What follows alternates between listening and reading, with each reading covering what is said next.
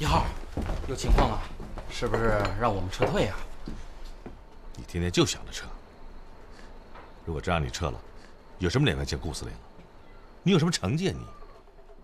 就是，现在回去，我们就是一只蚂蚁，说不定哪天就把咱们一脚踩死。嘿，好了，赶紧走。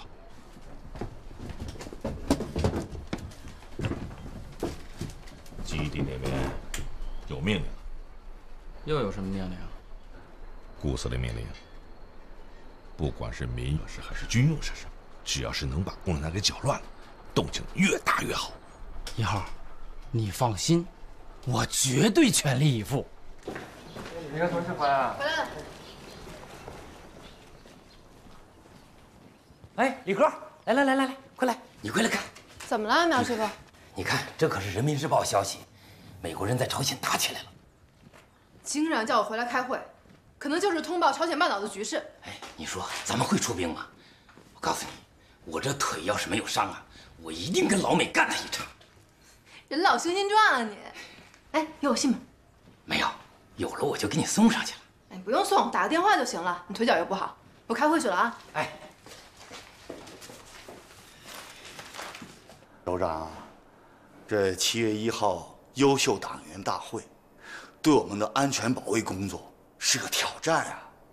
怎么，你怀疑老 A 混进我们党内了？是啊，我就担心这个。如果老 A 浑水摸鱼，这个后果不堪设想啊！不管老 A 在会上出现不出现，一定要保证大会的安全。秦天亮，你直接负责安全保卫工作，带上礼盒。是。刘峰同志，不错嘛啊！你啊，真给咱机保科长脸，是不是啊，哥们儿啊？是。刘峰啊，你可是我们机保科的优秀党员啊，我们应该啊，好好的给你庆贺一下。吴科长，工作都是大家做的，感谢你的培养和支持。我是个新党员，我入党才几年。哎，你可别这么说，工作啊干得好就是好，又不是看谁的入党时间长，这个啊主要是要看工作成绩的，你就别谦虚了。你给我们机保科争得了很大的荣誉，好。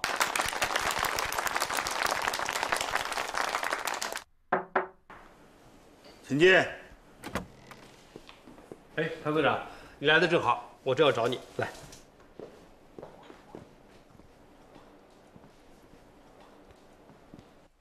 我问你，甄别工作进展的怎么样了？我就是为这事来的，就是刘峰同志。刘峰怎么了？被甄别的名单里面有他，在没有结论的情况下受党组织的表彰，这万一出现什么问题的话，是我疏忽了。在党组织评议的时候，刘峰同志还没有被调查，他的群众基础特别好，工作也一贯很认真，所以就报上去了。那你们还掌握刘峰什么情况？重庆办事处成立的时候，他参加了筹备工作。重庆八路军办事处，我有印象。我记得当时有从中央长江局武汉搬过去的一部分，有八路军援助重庆联络处的一部分，还有一部分就是从延安派过去的。那刘峰属于什么情况？刘峰是从武汉过来的，在1937年，他到了长江局机关做了宣传干事。哦，那这个好办，现在长江局的领导还都在嘛？这个事儿我来协调，我给北京打个电话，请他们核实一下刘峰在进入中央长江局机关之前他的历史。这就太好了，就害怕时间来不及啊。我知道，只是要抓紧去办。安明，你抓紧办。是。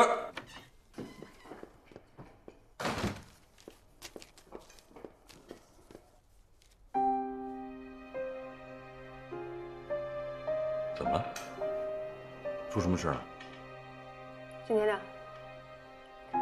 这段时间你为什么一直对我不冷不热的？我李科到底怎么了？什么不冷不热的？我最近在外面执行的任务比较多，回去呢是少了点。你嫌你野吗？可你从来没对我像现在这个样子。送马社长牺牲了以后，你对我就像变了一个人似的。你告诉我，到底怎么了呀？哦，对了，李贺，谭多赏，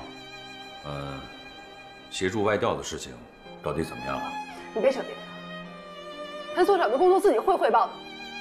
我问你，我到底怎么了？李贺，你参加革命工作时间也不短，是吧？这跟我参加工作有关系吗？我问你对我的态度为什么这么冷淡，和我参加工作多久有关系吗？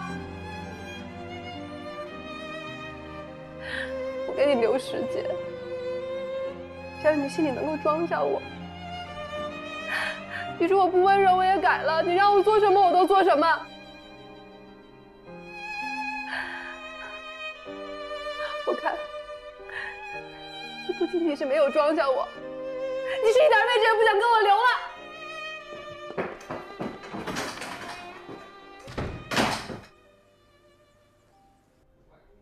报告，进来。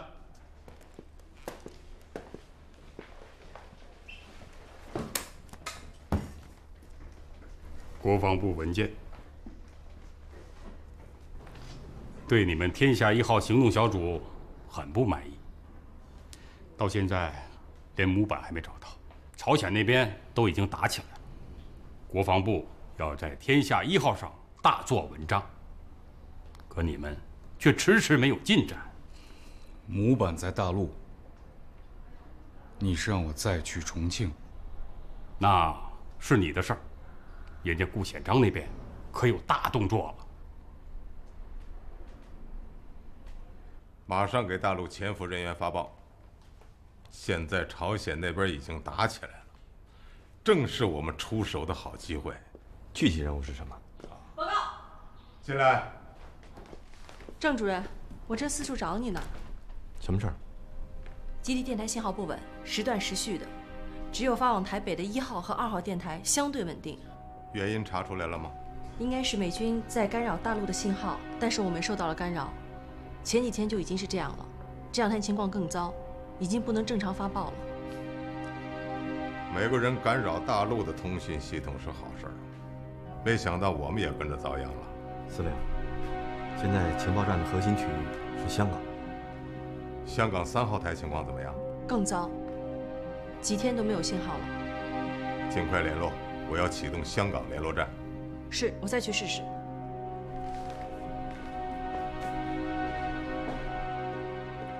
7号台情况怎么样？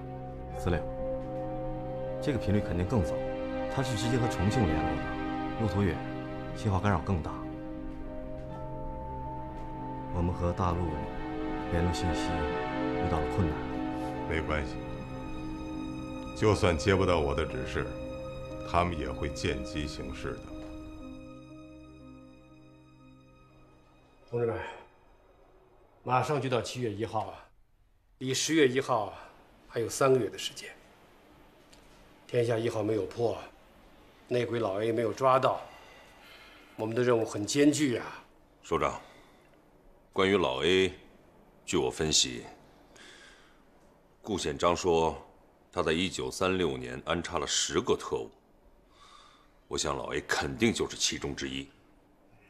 我们先不管老 A 跟不跟这9个特务联络，但这10个特务肯定都跟顾显章有联系，所以我们能不能通过通讯的方式查出他们来？思路对。还有，都富春、江水洲他们潜伏在重庆，身边有秘密电台，不足为奇。但是这个老 A 潜伏在我们内部已经14年了，身边藏有电台，这种可能性不大。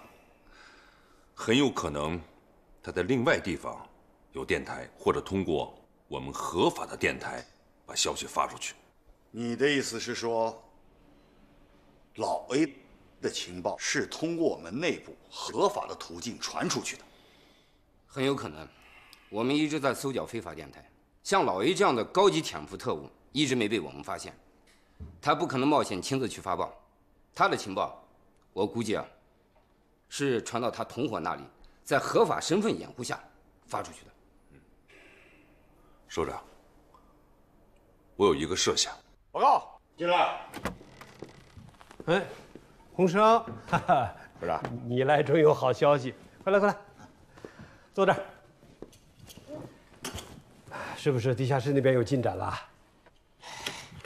地下暗室另外3道门全部打开了，清理文件时发现这个，这是天下1号的设计计划，国防部签字之后啊，归保密室存档了，但只是计划书，其他相关文件还没有发现。这个计划上说，时间的制定是1948年12月，咱们算算时间，那个时候正是我们打淮海战役的时候，黄维兵团被歼，杜聿明已经被围。看来那个时候，国民党就已经算出自己大势已去了。这个时间，跟他们建立青年书店作为联络站的时间是吻合的。这个计划书上还说，原来天下1号计划打算请德国人来设计，这也跟我们掌握的情况吻合。这个计划书上说得很明确，天下1号的总控装置就放置在国防部大楼地下，这是个很重要的情报啊。那我们已经确定了，国防部大楼的地下室还有暗室。对，我看这份啊更重要。这是在国防部总长密室的机要室里发现的。1936年，戴笠曾经派过一个叫袁康的特务去德国学习，上面还有何应钦签字。这个人就是老鹰。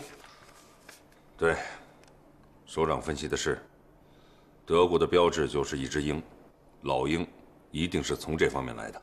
对，这个老鹰的真实身份，我们暂且放一放。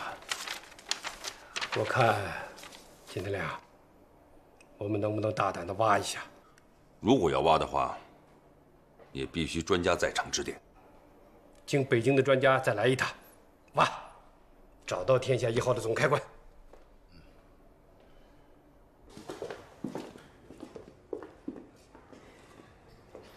天亮啊，刚才你说有个设想，什么意思？我想利用咱们的内线，调出老鹰。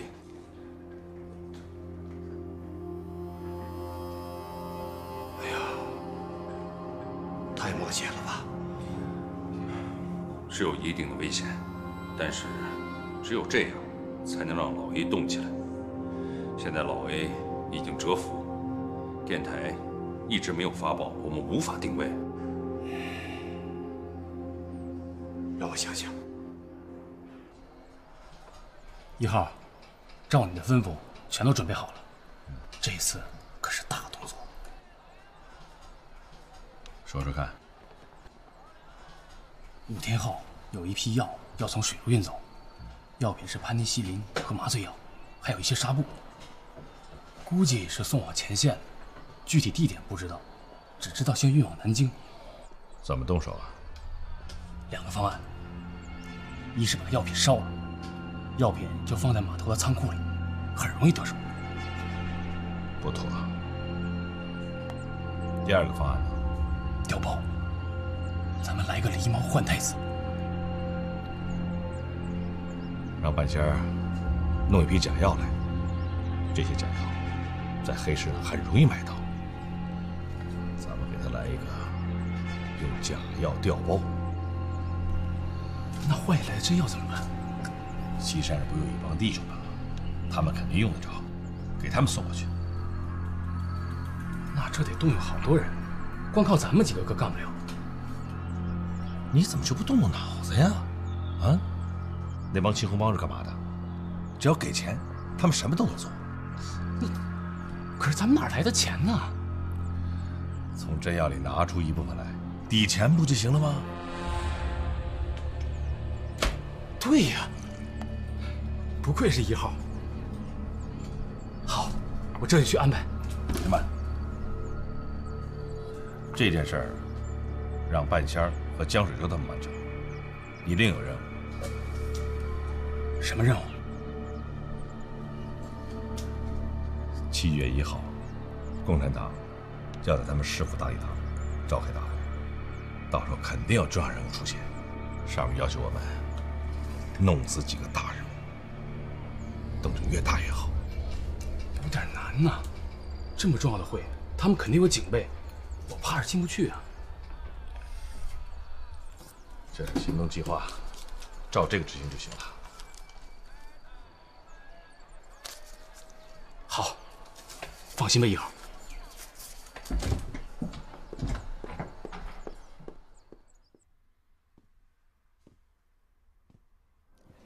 关于内线与老 A 的事儿，我想了一下午，我想听听你的具体想法。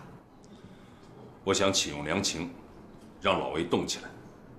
只要他跟基地发报，我们就能锁定电台的位置，顺藤摸瓜，不愁找不到他。首先，我肯定你的想法很大胆，但是我们必须要稳妥，不到万不得已，不能让良情走到前台来，因为他一直处在敌人的监控之下。搞不好啊，重庆的特务也会对你下手。首长，我跟良情分开的时候，把最坏的结果都想到了，那就是牺牲。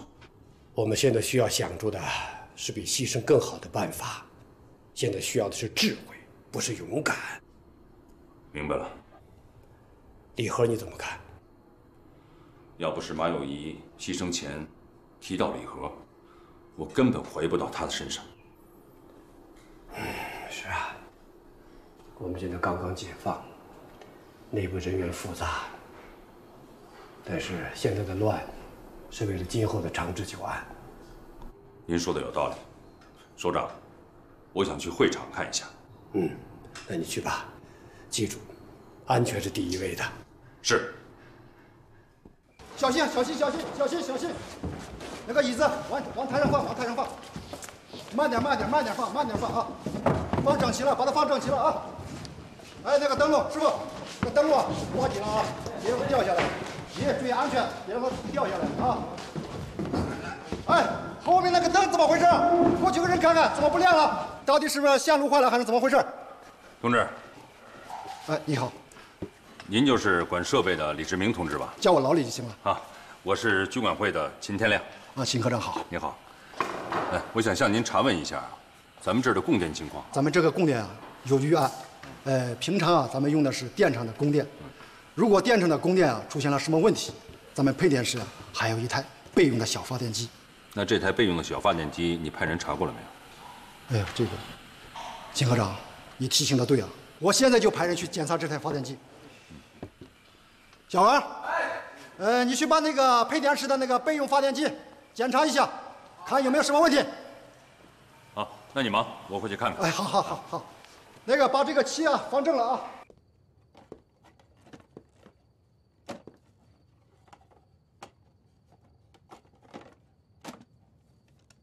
同志。首长好。你好。我是放映员，叫我小王就行。小王。哎，我想问一下，放映的时候有几个人在场？哦，就我一个人。哦，礼堂管理规定了，放映的时候不准其他人在场。你忙你的。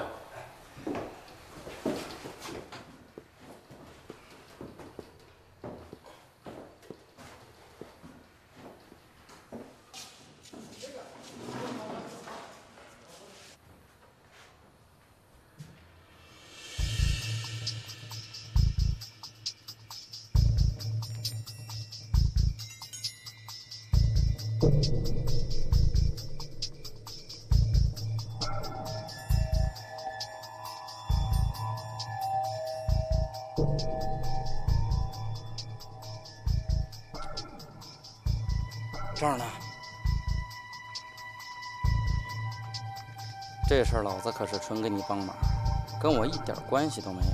张主任，日后反攻大陆要是成功了，也没你的份吗？那就另一码事儿了。东西都给你准备好了，就在那间仓库里，100箱抗生素，还有麻醉剂，50箱纱布靠门放着，都给你做好了计划。什么时候行动？我今天来先摸摸情况，等准备好了再行动吧。江主任，这个给你。这什么玩意儿？毒药，浓缩的。行动之前，你用水把它稀释好，全部喷在纱布上。这破玩意儿能管什么用？哎呀，我说江大主任呐，你可是真够无知的呀！纱布是给伤员用的吧？纱布上有毒吧？你说这纱布要是裹在伤口上，那后果轻得了吗？你小子黏很黏很。一般般吧。顾司令吩咐了，要在这个最关键的时刻弄出国际影响的大事，这样我们才能在台北露脸。也对，要不然就算是咱们到了那边，连个好位置都争不上。既然江主任懂了，那就抓紧行动吧。我先走了。再会。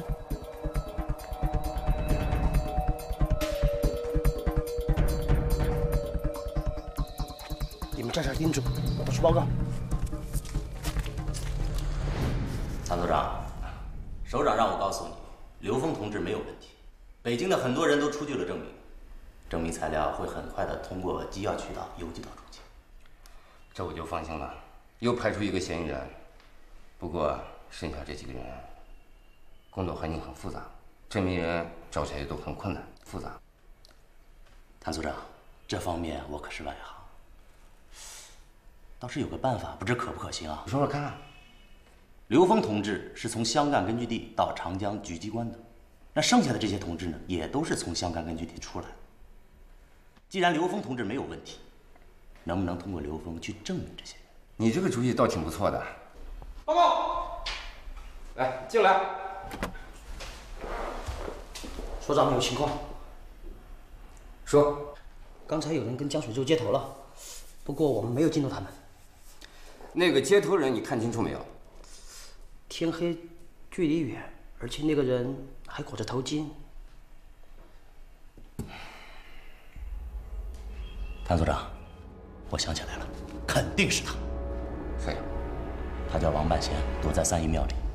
那次抓了他，耳朵是洪团长那儿割下来的。他和江水洲可是老搭档。他们去码头仓库干什么？能确认他们的意图吗？码头3号库里有一批运往东北的药，是西南大区统一调配的稀缺物资。我估计啊，80%是冲这批药来的。那这批药什么时候起运呢？船现在还在水路上，估计啊3、4天就能到。首长，依我看，试试抓捕吧。现在这个江水洲和王半仙对咱们没什么用。呀，在我们没有确定的把他们一网打尽的把握之前，先不要动他们，因为你一旦动他们，那个杜副主任肯定逃跑，老 A 也一定会开溜。先不要动他们，派人把他们看紧了，等咱们开完表彰大会，再专门开会研究怎么对付他们。好的，是。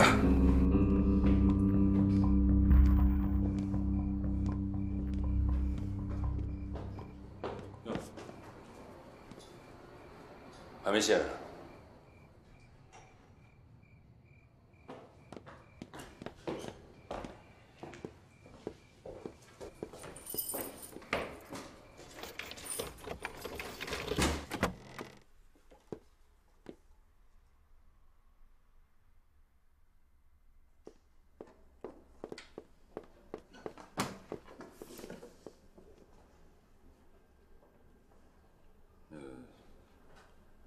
谢谢啊，谢谢。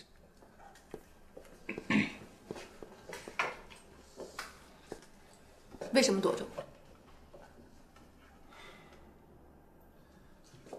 你看，我现在工作这么忙，你呢又有其他的工作要做，我们见面时间这么少，所以我不说了，天这么晚了，赶紧回去歇着吧。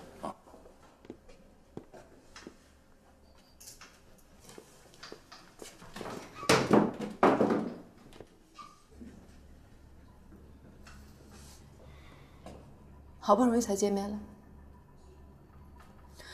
说吧。说什么呀？这么长时间了，我一直在等着你。你回答我，你到底是怎么看我？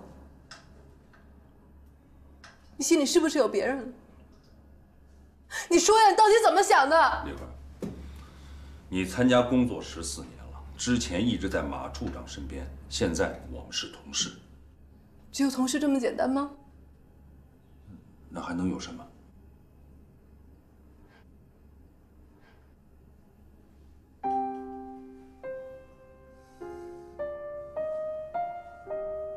我明白了，在你的心里，从来没有装下过离合，哪怕是1秒钟。好，我不打扰了。我还有工作要给你呢。现在吗？明天。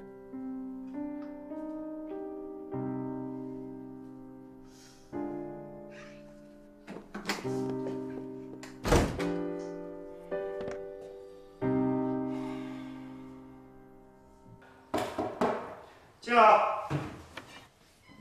哎，您好。哎，给你介绍一下，这位是李和同志，这位是放映员小王。哎，你好。你好。过来。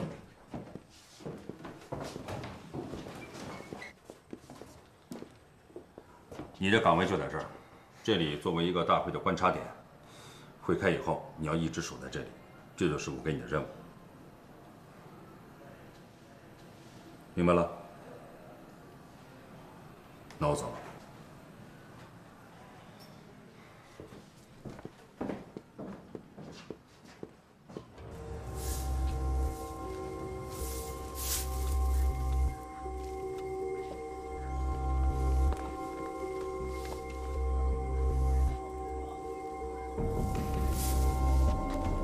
你们2个把住后门，没有我的命令，不许任何人出入。是。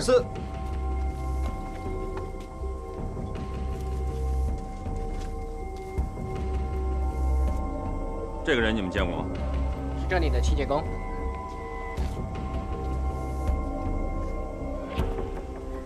司令，昨天晚上所有电台的频率都受到了干扰，香港的联络站也联系不上。我和风雷通了电话，他提议建立一个备用频率试试。香港那边的情况就不说了，7号电台什么情况？要想办法保证7号电台通畅。司令，大陆那边有备用频率吗？或者通过中转站的方式和那边联络？不行，不能中转，那样风险太大。那我换一个大功率的电台再试试。香港的3号电台呢？很多情报我们要通过香港中转啊。还有别的办法吗？派人去趟香港吧，再开通一个新频率。不行，现在规定是任何人都不许离岛。通知风雷，让他上岛。是。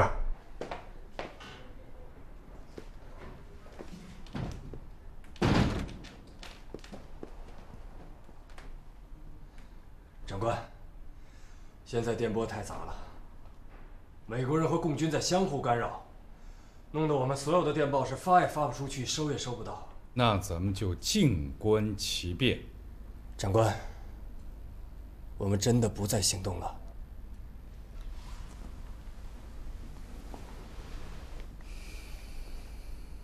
他们这是在逼我，见我2次失利，不再信任我了。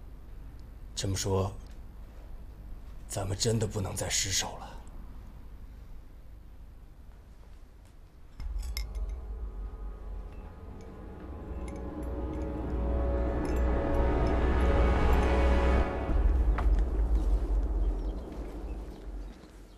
哎呦，刘干事，梁师傅，这么早就下班了？王专员特批的，明天我上台领奖，让我回去收拾收拾。那可得好好打扮打扮。台底下那么多人看着你呢。再说，你代表着军管会那么多干部呢。是，梁师傅，你放心吧，我一定好好收拾。走了，再见。好，祝你成功啊！谢谢。你们都准备的怎么样？我跟半仙儿已经联系过了，他说准备好马上就动手。当然，我还是负责外围的接应，他是负责这件事情的主要执行。半仙在外面正在组织人手和弄假药，这回给他来个偷梁换柱，神不知鬼不觉，到时候共产党哭都找不着调门。哎，会场情况怎么样了？一定要弄死几个大官，这样影响才大。半仙和江水洲在码头上也好下手。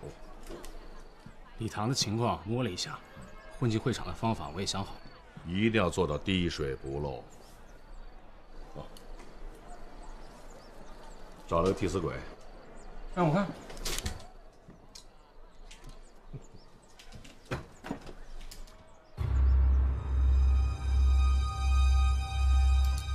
你去啊？不去，给你的任务。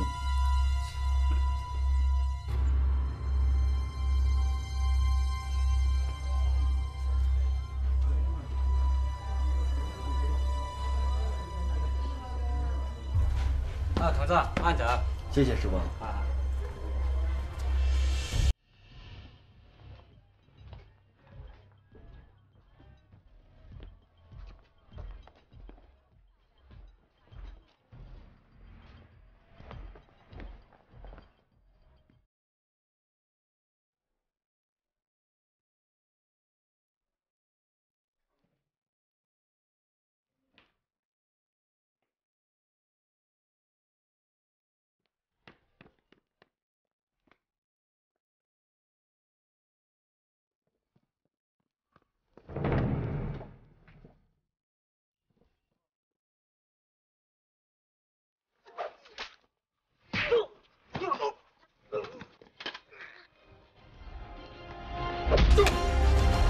带走。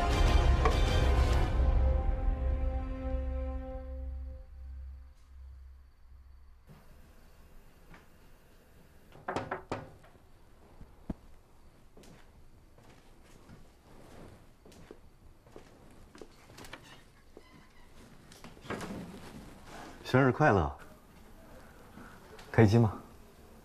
请进。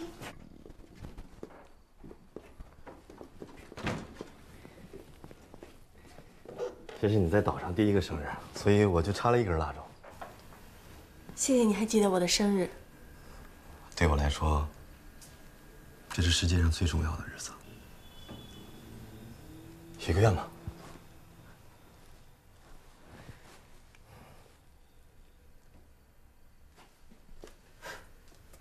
好，下一步切蛋糕，有刀吗？我去拿。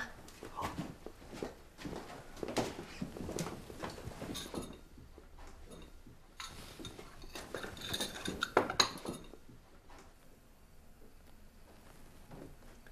啊，对了，风雷这2天上岛，顾司令吩咐的。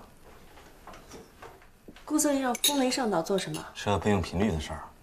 这2天岛上电台几乎瘫痪了。哦，谢谢。你也赶快吃一块儿，吃了蛋糕，你许的愿就灵了。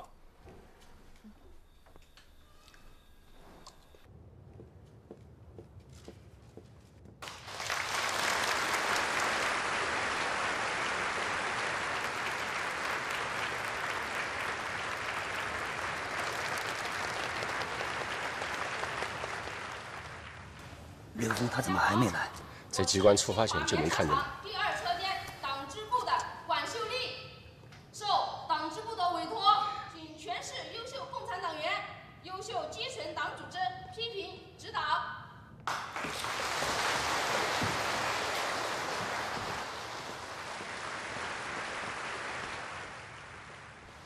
连沙场第2车间的特点。见刘峰了没有？他的位子一直是空的。他会不会跟其他优秀党员集合在一起呢？不可能，我在主席台上看得清清楚楚，他肯定没来。这马上就要领奖了，怎么办？唉，如果他赶不过来的话，这个奖还得让人代他领。这时候哪抓人去？礼盒在哪？哦，我让他在放映厅盯着呢。好，让他赶快去把奖一领，然后再回去。好。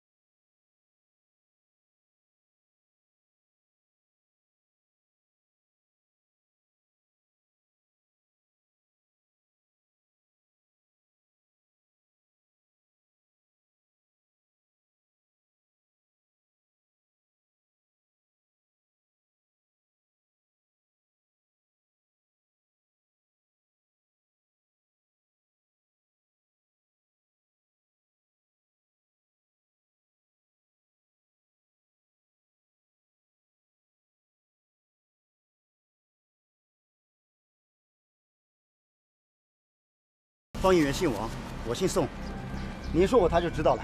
好，那就快去吧。好，这样你放心去医院，我一定帮你把东西送到。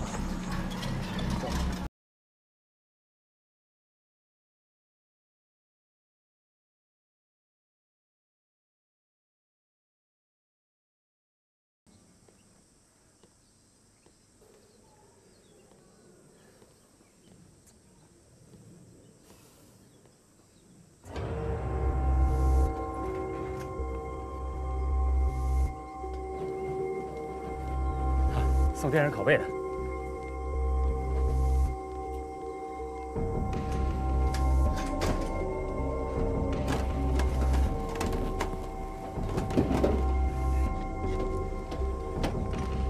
干什么的？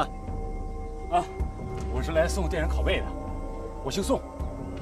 今天这儿会议结束之后，不是要放电影吗？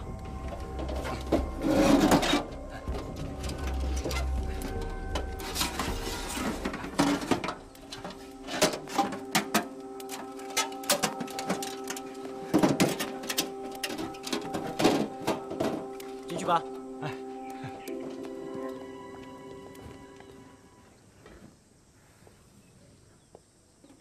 这个刘峰啊，太不像话了。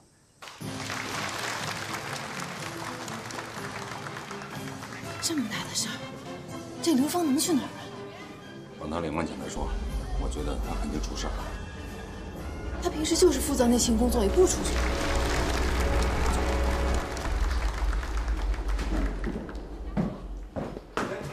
这同志，你怎么进来了？啊，我是来送电人拷贝的。你是王同志吧？啊，哎，小宋让我来的。小宋，他怎么没来啊？是这样，他送片的路上啊出车祸了，让人给送医院去了。我这不就替他来了吗？出车祸了，严重吗？啊，不严重，就是把脚给扭了。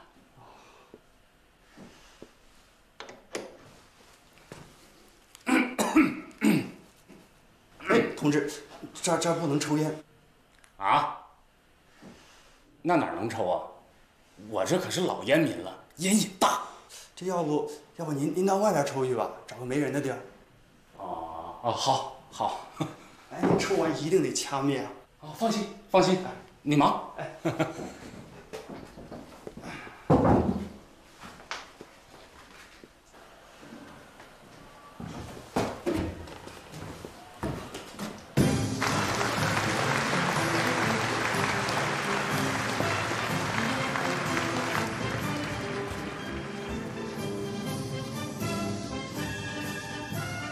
见刘峰的人还没有？领完奖以后，赶快查去。是。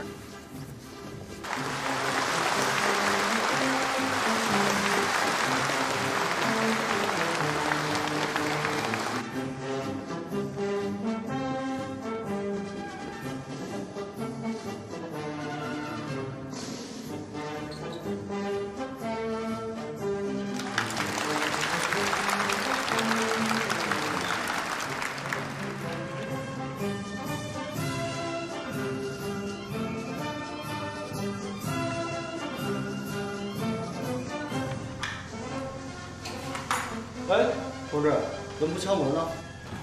没什么事儿。